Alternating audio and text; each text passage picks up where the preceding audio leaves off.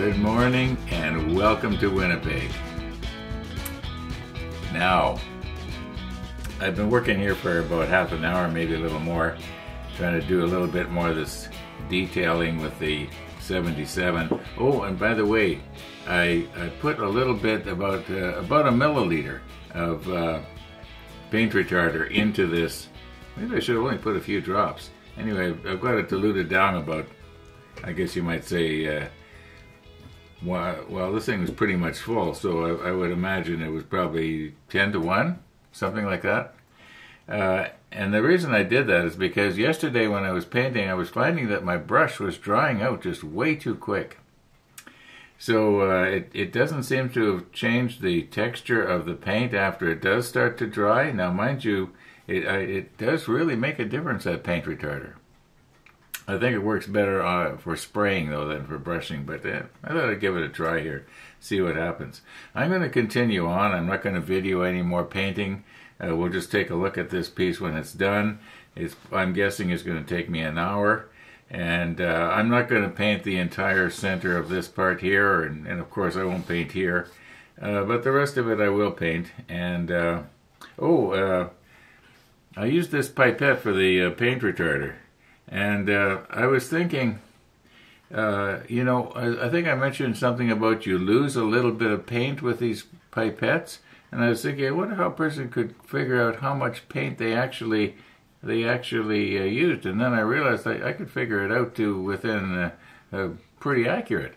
And so we'll do that afterwards. Now, because I'm a little bit concerned about these 3 milliliter pipettes, because there's an awful lot of inside surface area versus the volume, if you know what I mean. And I think probably, well, I don't know, we'll test it out and then we'll see. I'll select a paint that I've got lots of that I don't think I'll ever use, probably from one of those over there. Anyway, I'm just going to continue on here, and we'll see you back probably when this is done. So thanks for joining me again today. Okay, I've got a brand new pipette here. It's not the one that I used to sample the paint retarder with, so there's absolutely nothing stuck on the inside of it that's going to throw our measurement off. Now, how would I measure the paint that stays on the inside there? And you know, yesterday I was even thinking, well, I could rig up a centrifuge, and you know, most of the liquid would come down. But then I knew, well, there'd be residue in there that you'd never get, even with a centrifuge. And I thought, oh, why not weigh it? Okay, now I don't know if it's actually as accurate as they say it is, but this thing here weighs to within 1/1000th of a gram. Now, now I think you couldn't weigh a little piece of something that only weighed 1/1000th of a gram, because I think you have to start out at something like 10 1/1000ths of a gram, and then it will weigh the difference between something that is, say, 10 1/1000ths and 11 1/1000ths.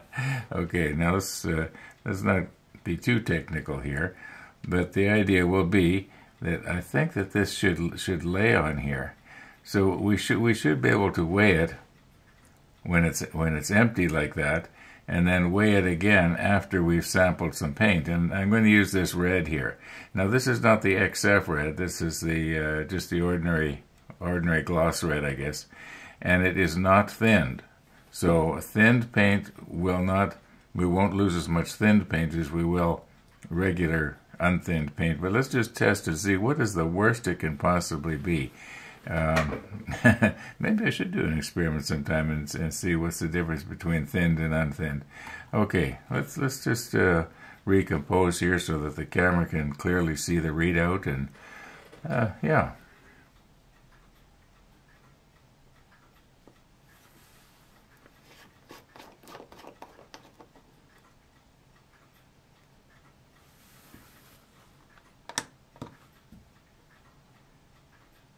Okay, we are at 0. Now, we'll just let the camera do the recording. Okay, when it's empty, it's 954 thousandths of a gram, almost one gram when it's empty.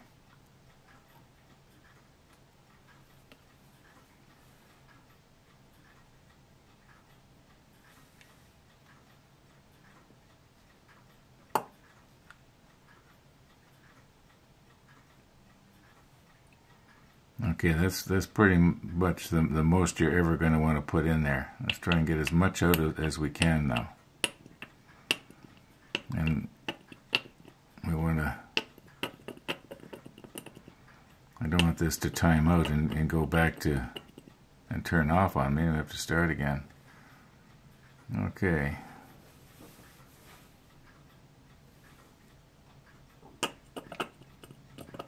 Okay, I think we're safe to say we got most of it out. Okay, now we're at 1,226 thousandths. So we should be able to calculate out the difference. I'll do that on the computer later, and I'll just show it on the screen. I think we're probably pretty safe to conclude that one gram of paint is the same as 1 milliliter. Now I know there's going to be a little difference. It might be slightly lighter. Well, on the other hand, maybe it's slightly heavier. I don't know, but it's going to be pretty much the same. Okay, a fair amount of time has passed while I just edited out those last 2 clips, and when I came back, I had thrown this pipette into the garbage, you know, with it pointed down like this, and quite a bit more had run out of it. Now, so in all fairness to the pipette, you might say, we probably could have got a little bit more out had we waited. The only thing is, a person's not going to wait. Let's say you're going to take this to fill up your airbrush, or you're going to use it to add, now mind you, thinner. Maybe that's the test I should do. How much thinner stays on the inside? Probably very little. But in a way, that's almost disturbing, because what was it? 270 thousandths of a milliliter. That's almost a third of a milliliter stayed inside, and I only filled it up to the 3 mark here, and that means that out of every, say, 10 milliliters, you lose 1. Yeah, that's quite a loss. So I did know that it stuck out. We lost quite a bit. In fact, I think I remember talking about this way back in the Bismarck, when we were doing the Bismarck. And okay, I think I beat this to death, haven't I? I think I proved my point. You lose on the inside of your pipette. Maybe not this bad, because as I've said at least 3 times, thinned out paint is not going to have you're not going to lose near as much. Thinking about this right now while I'm editing, I was sort of wondering if a person wouldn't be, in fact I know you would actually be, better off just say half filling your pipette, and instead of taking one full, take 2 halves. That sort of idea. And that way you're only going to lose, well, half as much. Yeah, I think that's a good idea.